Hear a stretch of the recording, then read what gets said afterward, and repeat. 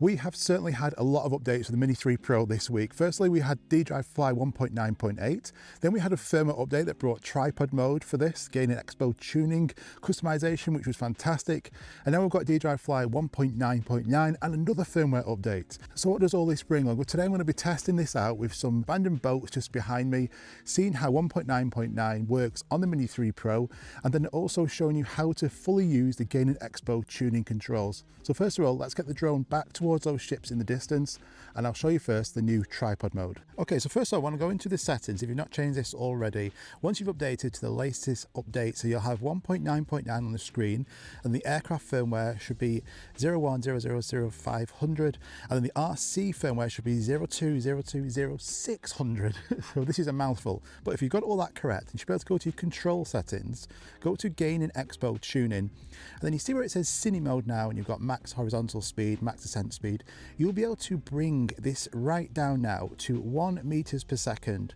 I do find it is crashing a little bit on the gain and expo tuning menu for me personally on the DJI RC, but have these now down at 1 meter per second, 1 meter per second, 1 meter per second. Once you've done that, you can then push forward on the right stick, and the maximum speed the drone's going to go is 1 meter per second, and it makes this really slow looking footage coming towards you. You can either have it going backwards or side to side, and it looks great, especially now you've got the control. It's not going to go nice and fast.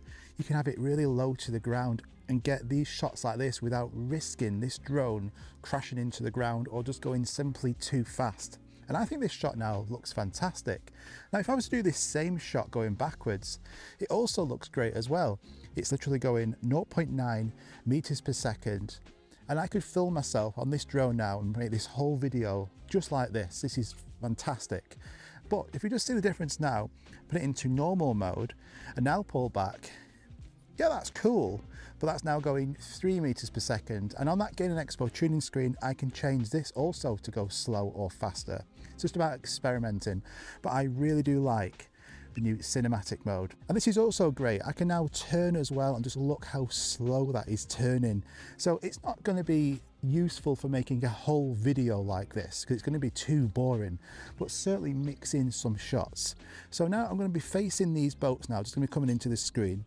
I'm just going to go a bit closer to them and then fly in cine mode, which is now super slow, just around these boats, and just show you just how cool this is. So I'm just at those boats now. I'm in normal mode, so it's still good to use normal in sports obviously, but just experiment with this. You're going to absolutely love it. So I'm now going to switch back into cine mode, and now I can go up to these boats and really get close to them without worrying or risking that I'm going to be going too fast. I've got to worry about braking distances, it crashing into these boats, and I can lower it down to the ground and I just have full control. I can still see that drone, but it just looks fantastic, and I really am happy that this new gain and expo tuning is finally here for the mini drones. So I'm just going to keep on going now, and then we're just going to go and fly through this little gap here. So I've got my rule of thirds on. I've also got this crosshair in the middle, and this is perfect for framing.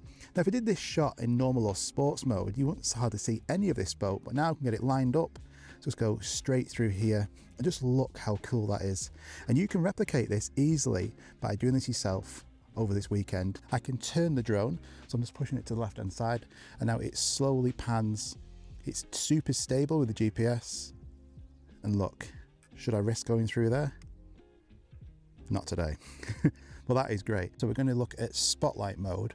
I want to see if spotlight mode and the new cine mode works well together or not. So I'm going to switch it into cine.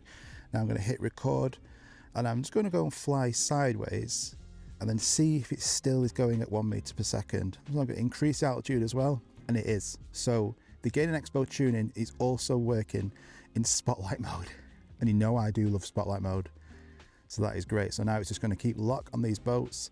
I can just rotate the drone and it's keeping it perfectly centered. So that is brilliant. Just a shame that the weather today is awful, just like typical British weather. And this is also good, so you can now get a bit lower to the ground, put it into cine mode, and now I can just go sideways, and it's just everything's super slow. So just mix this into normal footage, do fast shots, and then also do some slow shots like this. And this is now great for doing the orbit shots. So a normal orbit, you would just go around here and you've got to try and keep it locked on to the boat in the center. This is why that center Crosshair is also good, but it makes it a lot easier by now going into cine mode and then doing that same shot, and just look how easier that is by going really slow. Makes a big difference. Okay, let's take a picture. Just going to test this out. Now, it's not going to look great because the weather conditions are awful, but I just do want to do a quick test. I always like to do this whenever a new update comes out, just to make sure that everything is working great. So I'm just going to get this framed up as best I can.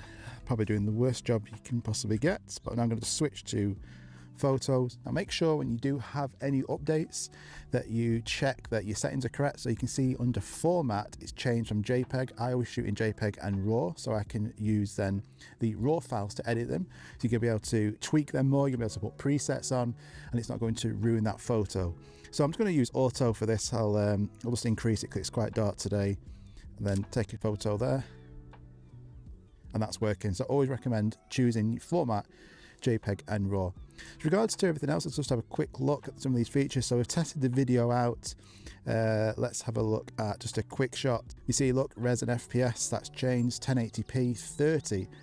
Get rid of that straight away. So I would switch now over to 4K 30. Got some seagulls coming in to have a look. This is the problem with these small drones, so always be wary of that.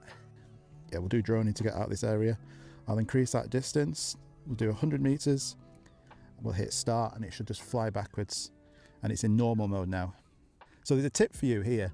I will quickly show you as well just why it's doing this. So it's up to 70%, 80, 90, 96. Right, so quick shots is working fine.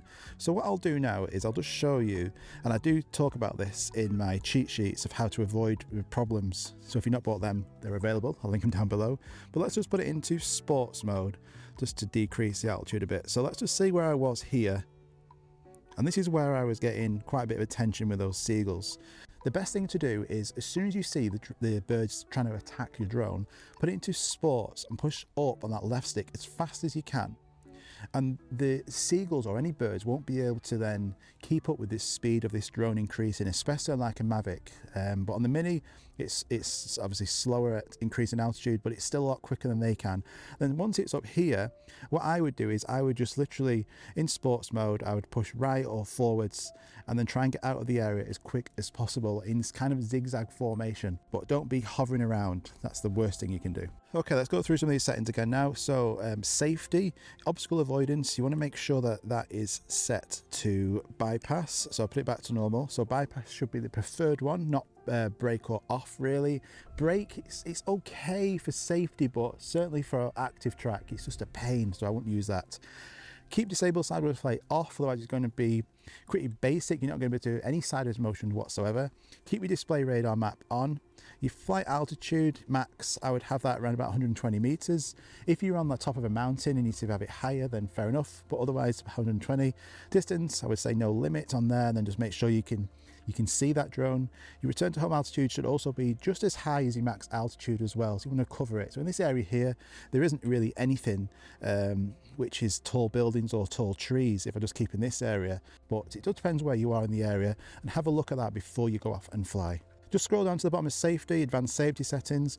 Return to home should be selected all the time. And let's go now to control. So everything here should be the same. We've talked about gain and expo controls. The gimbal mode should be on follow mode. The stick mode, I use mode 2. And then camera, what I would do is H.265, if your computer system can handle it, it's going to be better quality, MP4, and then either normal or D-Cine-like. Now I always use D-Cine-like, apart from these examples where I don't need to color grade it.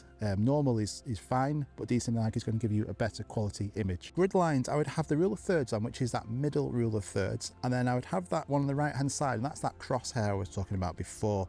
And then under style, I have my sharpness set to -1 and noise reduction at 0, unless it's at night time or low light, then I will have it maybe on, but generally you don't really need that. It's not great. It's nothing like the Mavic 3 night mode, so don't get too excited.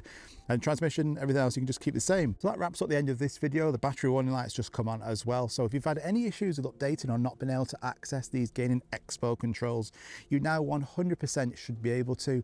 So go and give this video a thumbs up if you liked it. Make sure you subscribe. Got so many more content coming soon. Loads of drone videos. Hopefully this will be the end of the Fly updates for the next few weeks, and I can get back to concentrating on these exciting videos which are going to be coming on the channel really soon. So thanks so much for watching. Drone's nearly back to me now. This cine mode is fantastic, so go and have a go at this over the weekend or today, and let me know in the comments down below what you think of it, and I'll see you guys on the next one. Bye bye.